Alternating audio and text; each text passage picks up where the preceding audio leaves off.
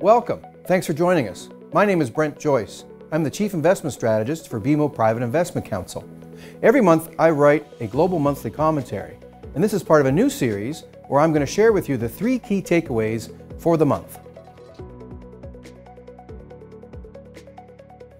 July saw global equity markets advance, embracing the notion of a soft landing, one where the global economy continues to be resilient, but inflation comes down, the so-called Goldilocks scenario.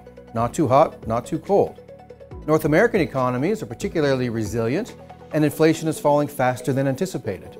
Europe is sluggish, and inflation remains stubborn, but China, also sluggish, is on the precipice of potentially deflation.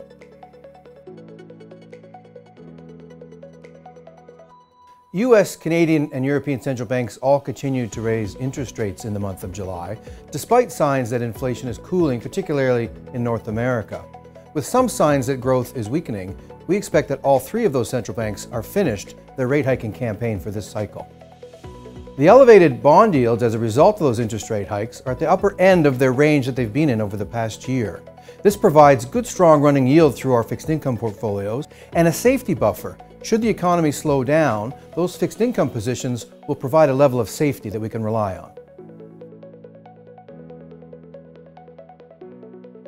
We've had many conversations over the month about the extent of the equity market rally, particularly select US equity markets. When the outcomes are improving and the soft landing scenario is coming more into focus, it's normal for equity markets to price that in. Many might be asking, has it gone too far? Is it too good to be true?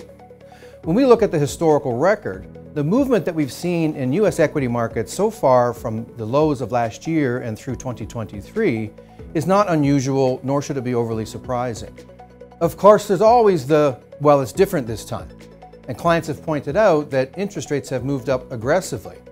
Here too, the historical record is clear.